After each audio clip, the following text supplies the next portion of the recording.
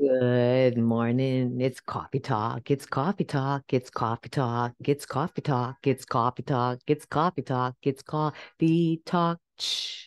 It's coffee talk. Good morning. Good morning. Whoever you are watching this, I see you. I see you. I see you. And I'm really glad that you're here. If you're enjoying these pondering videos, hit the subscribe button so that you know when they come out.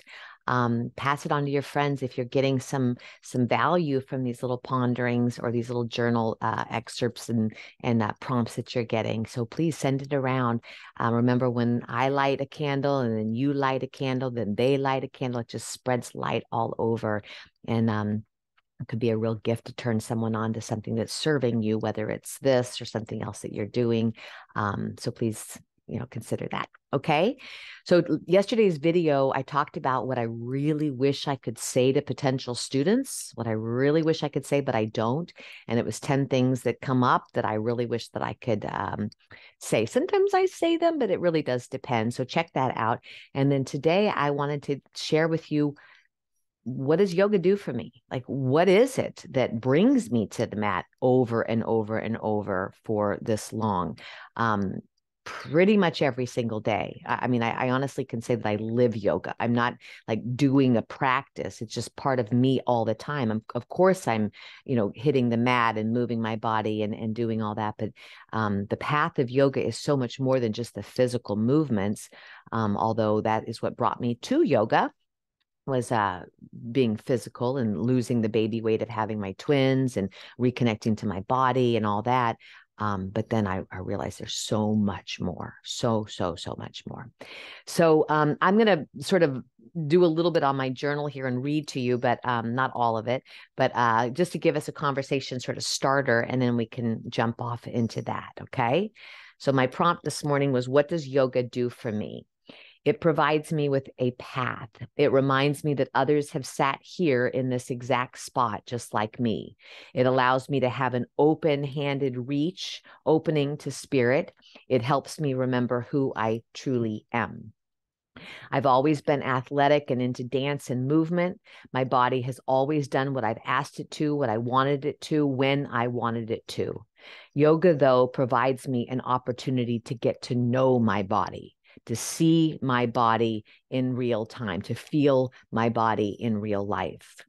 My body has been through so much, so much trauma, so much fear, so much anxiety and shame, so much violent pain, both real and imagined. Yoga provides me with a space to practice this forgiveness, this acceptance, this nurturance, and this, at times, what feels like true self-love, right? I mean, just saying all that, I just want to give my body a high five. It's been through a lot, and your body's been through a lot too, right? It's been through a lot. And exercising, gym, running, or Pilates, aerobics, all those are so wonderful. And I've enjoyed all of them, playing softball and all the things I've enjoyed. But yoga is not about the way you move. It's about the way you feel when you move. So it gives you that inner gaze to, how does this feel? And it sometimes does not feel good, right? Sometimes it feels horrible, horrible and uncomfortable. And if you saw yesterday's videos, like, that's what we're like running from all the time, that life is uncomfortable. Well, yeah, it is. It's uncomfortable. It's uncomfortable. We're uncomfortable half the time, right? Yin, yang, left, right, up, down, inside, outside. It's like both, right? We have both rain and sun. So it's not bad when we're uncomfortable and good when we're not uncomfortable. It's just the journey. And so yoga provides that. Yoga helps me remember I'm more than a body, though. It helps me remember that I'm more than a body. I'm a body that is breathed. I'm a breath. I'm a life force. I'm a flow. I'm a wind. I'm a caught in a current. Yoga helps me regulate my emotions by learning how to practice regulating my breath. Inhale, I am here. I am safe. I am love. Exhale, I am now. I am enough. I am centered. Yoga helps me remember myself, all of myself, my physical body, right? It helps me remember my emotional body. It helps me see my mental body, where the patterns and the loops and the trappings are held. By walking the path of yoga, which is an 8-limb path from my study. Again, yoga is movement, is just one small aspect of yoga. By walking the entire path of yoga, I can learn about telling the truth to myself, which is part of yoga. I can learn about how to care for my skin and my teeth. I can start to regulate myself to line up with nature's energies. I can start to practice compassion with myself and with others. I can practice how I show up for challenges, how I freak out, how I relax down. I can see how I am made at peace every time I remember that I am the present. Yoga reminds me that I'm not alone. It reminds me that I have a community. I have tools whenever I need it. I'm both here in this world, but I also know now that I have a community outside of this world. I have a connection now to spirit deeply. I have a connection to my ancestors, to my unresolved pain, my untapped potential. Yoga is a bestie. It's there for you all the time. It's holding you with love and compassion when you mess up. It's holding you with excitement and celebration when you're feeling proud. It's always there for you. And I can't imagine life without it, honestly. I cannot imagine life without it. I don't have to recreate the wheel. I don't have to read a bunch of self-help books, which I'm not saying there's anything wrong with that, but I don't have to like chase it all the time, right? I have a path. And I'll finish the video by saying when I was in my 20s, a girlfriend and I went to a palmist, a palm reader.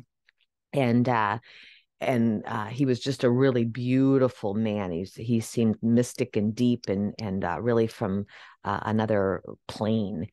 And he looked at my hand and he was just like, just pointing, you dig and you dig and you dig and you dig and you dig and you dig and you dig, pick one and dig. And I was like, huh? But I have done that now. I've picked yoga and I've been digging just on yoga. I'm not reaching out to a whole bunch of things. I've got my tools and I just want to learn and deepen and grow into that one hole, into that depth, because all roads lead to China. All roads lead to self, right? And so what is your pick? Just dig. Just dig. And by digging, I mean get to the mat. All right? Get to the yoga mat. That is the first way in my learning, in my knowledge of how to access yourself. You can't not notice the body and still be spiritual, right? Because the pain affects our emotions, emotions affects our mentals affects emotions. It's all interweaving. You can't just separate one from the other. Like you can't feel anger and not joy. Everything is all together, all together, all together. You have to be open or not open, right? You can be a little bit open, but you can't sort of guard out what comes in and what doesn't come in. If you're opening, you're seeing, you're telling the truth. I hope this doesn't scare you. To me, it was more scary not knowing what was in there. It was more scary not looking. It was like holding back a tidal wave of pain and suffering and unresolved issues inside of me that holding it back was exhausting. And then once I opened to it, like the monster under the bed, it's like, oh, okay. Oh, and we're all the same. How cool is that? Right? What is inside is outside. All right. I hope this is a benefit to you. I am encouraging you to get on the mat. I'm saying all this to you because it's the beginning of the year. You know, this is the time. It's the time. In yoga, we have the koshas: physical body, emotional body, mental body, wisdom body, bliss body. These are all different layers of you, right? And they all correlate to the other one. They all affect the other one. You can't eat well and run and then be pissed off all the time and say, I'm happy, right? They all affect one another. And yoga for me is the best calibrating tool I know. It brings me back to remembering the truth of who I am really. And I would love to hold you if that's something that you're needing. If you want to develop a home practice and you want to have consistency and accountability with showing up on the yoga mat so that you can do this work too, you can do this inner gaze healing too, that I'd love to be holding space for you. Okay. Either in my yoga retreat, which is coming up in 2 weeks, January 13th through the 15th, women only, but come and really dive into really making this something new for you, that you're really going to dive into a big practice over the year. Or you can check out my yoga classes, drop-ins when you want to, or the membership is only $20 a week and you get unlimited classes. So it's a great deal. Or you can work one-on-one. We can do private sessions or mindset coaching where I can help you sort of see where the stuck patterns are in your mental state, and I can hold space for you there in whatever way you want. Or my inner circle, my women's group, where we take the yoga practice, the non-movement part, and we really dive into it. How do I take care of my skin and my health? How do I build a bedtime and morning time routine? How is my digestion? I haven't thought about it. How do I breathe? How do I meditate? All that is in the inner circle. And then the yoga classes come with that program. Okay. I want to hold you. I want to help you in any way I can. If I can be of service to you, please reach out. Again, subscribe and leave comments if you want, if there's anything you want in particular for me to ponder. And as always, I'm so, so, so grateful for this work. And it's because of you I get to do it. So truly, thank you. Thank you, thank you, thank you, thank you, thank you. All right, deep bows. Much love. Namaste.